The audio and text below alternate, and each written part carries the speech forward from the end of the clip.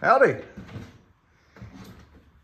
First things first, I want to thank you guys for your subscribing, your comments, your enthusiasm.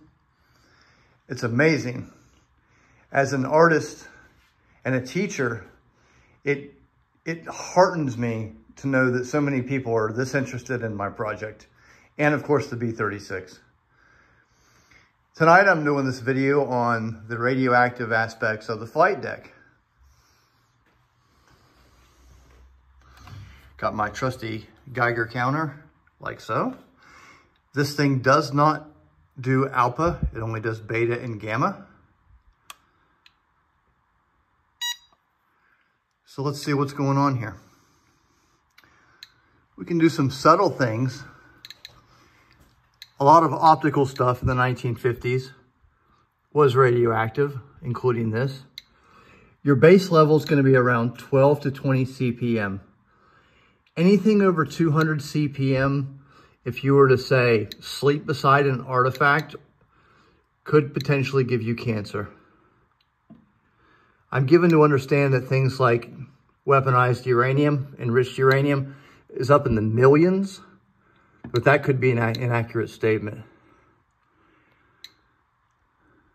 Those clicks you hear are subatomic particles that are traveling through a void or an inert gas, which conducts electricity.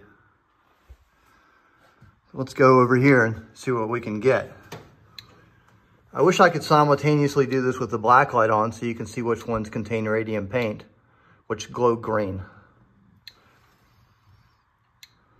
Well, not always, that's not a rule, but on the main instrument panel. The hot ones are green. This one is green.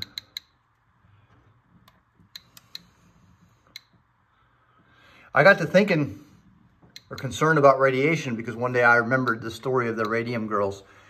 They used to paint these gauges.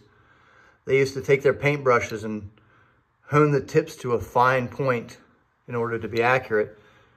It's really fascinating stuff in the annals of American history that you need to look into. There's actually a really good movie about them.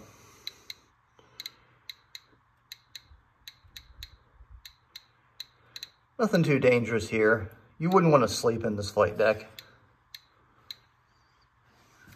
But concerning radium painted gauges, let me grab the king.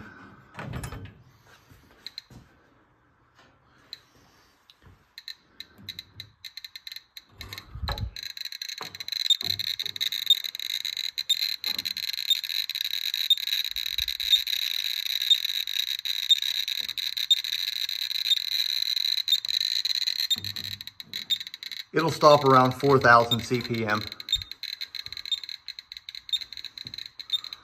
That is definitely something you would not want beside your head for a prolonged amount of time, or any place in your body. Once again, thank you guys so much. I've got so much more material coming, not to mention reviewing of my artifact collection, one piece at a time. I'll see you guys then.